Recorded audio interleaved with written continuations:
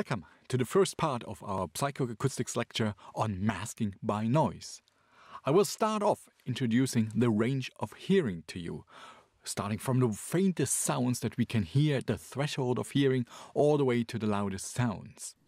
The range of hearing is limited towards the low end by the hearing threshold. The hearing threshold, or also threshold in quiet, gives us the faintest sounds that are just audible without any other sounds being present. So it just gives us the absolute lower limit of the auditory system, the sounds that are so faint that we just can hear them.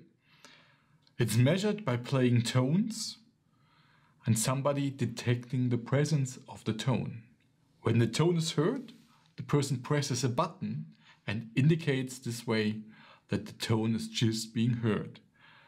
By varying the level of the tone, we can now plot down from which point 50% of the trials somebody has heard the tone.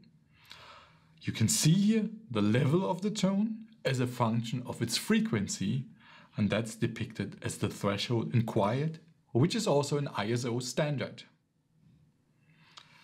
Tones beyond that threshold are audible as simple tones. And if we rise the level of those tones, then eventually the energy gets so large that we risk damaging the auditory system. Beyond that, and the upper limit of what we can hear, is the threshold of pain, where tones become so painful that they're not only damaging the ears, but actually really creating severe pain. I hope nobody of you has ever experienced that. And even going beyond that risk of damage, I hope you try to avoid when you're going out to clubs and listen to music. Apropos music, where is music located in this picture?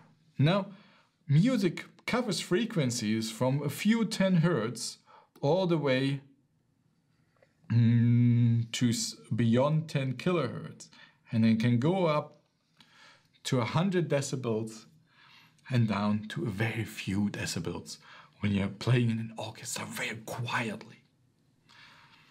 Now, that's the range for music. The range for speech is a bit more limited. It goes up to 5, 7, 8 kilohertz, but not below 100 hertz. And when you're whispering, it's a bit more noisy. When you're speaking, then you have harmonic sounds in there, vowels, that can have a fundamental frequency going down to about 100 hertz, for female voice about 200 hertz, and we've got tone this here, the range for speech. So this is about the range of sounds that we hear, and we're next coming into what happens when there are other sounds present. So here in this plot, we still had the hearing threshold given by just a single tone being audible.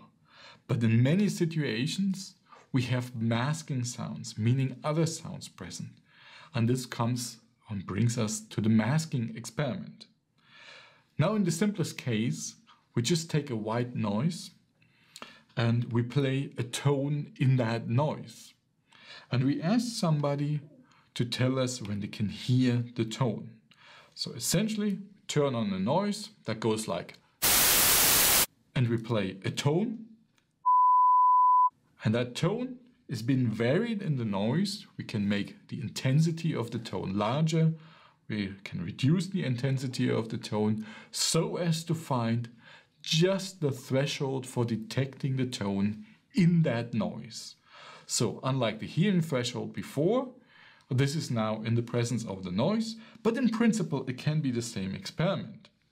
Now, the experiment for our hearing threshold was done often, and that's what the audiologist does, in a single interval procedure. So the tone is being played and somebody has to press the button whether the tone is being heard. Now this has a bias in there, a potential bias, because somebody might be very sensitive to the tone and press the button when there's just a faint tone, something audible. Whereas somebody else might want to hear the tone very clearly, beep, and only then starts to press the button and says, wow, there's a tone. This difference is often 10 decibels, and this bias is something that we don't want to have in our experiments. We want to objectify how the experiments come up with results. To do that, we often use forced choice experiments where we play 2 or 3 or even more intervals, and we hide the signal in one of those intervals. That can be, the way it's depicted here, the tone in the first or in the second interval, randomly chosen. So the listener does not know whether the tone is in the first or the second interval. It just happens to be there. And then the person has to detect which interval contained the signal. This can be done by guessing. You get 50% correct. 75% correct would be our threshold. 100% correct would be always way above the threshold. You'd always detect the tone correctly. This is the standard procedure used for masking experiments, often also with 3 intervals. And this comes out to the following results for a tone masked by white noise. Now, what is white noise? You should know probably already. White noise is a noise that has a constant spectral density, constant energy per frequency band. So say per 1 Hertz or 10 Hertz or so on. You always have the same amount of energy irrespective of frequency. And we depict this with a small letter of L as a function of frequency, as you see here on the top right. So the spectral density level, small l, is constant, frequency independent, as depicted here. Now, if we play into that noise a tone, we get the masking pattern for that tone. And this is what's depicted here in the main graph. So the main graph shows us the level of the tone as a function of its frequency when it's just being audible in that noise. And you see that when the spectral density level of the noise is at -10 decibels, the curve just goes up above the threshold in quiet that we already saw before. If we increase the level of the noise in 10 decibel steps, here to 0, to 10, 20, 30, and so on, we see that the tones level has to be increased in equal steps. Namely, each time there is about a 10 decibel difference between those lines. So that's very nice. The level of the tone has to be increased by about 10 dB when we increase the level of the noise by about 10 dB. So it's basically a linear process in a wide area here. What we also see is that towards higher frequencies, there's a slight rise in this curve. And this is because our auditory filters get wider towards higher frequencies, and we'll see this later in the chapter on frequency selectivity and critical bands. So a white noise can mask a tone and increase the threshold of the tone across the whole spectrum, here depicted from 100 Hz to 10 kHz. Let me now demonstrate you the effects of masking. I brought you an audio demonstration where I play a white noise like you see it here, and into that noise I play a tone, and then I reduce the level of the tone step by step, and eventually you will not hear the tone anymore. It's been masked by the noise. Lastly, I'll play the tone alone. You will hear it's still there. It's just been not audible because of the noise being present.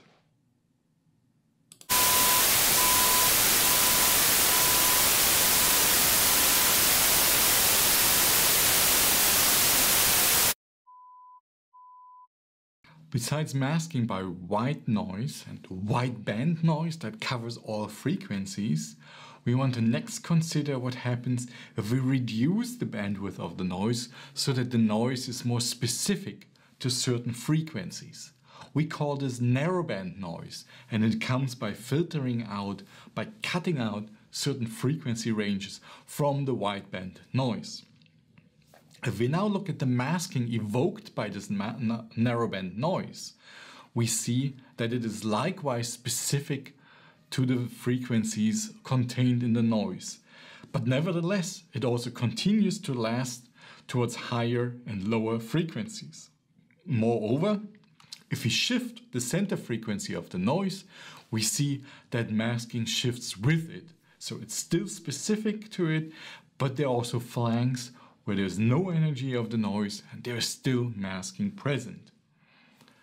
I've also brought you a demonstration for this masking by narrowband noise.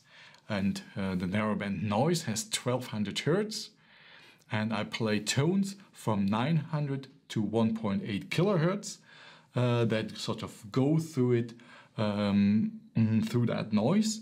You will first hear the tones, and then they will sort of disappear in the noise. They will be masked by the noise. They'll still play it. And then eventually you'll start to hear them again when they come out of the masking pattern on the other side.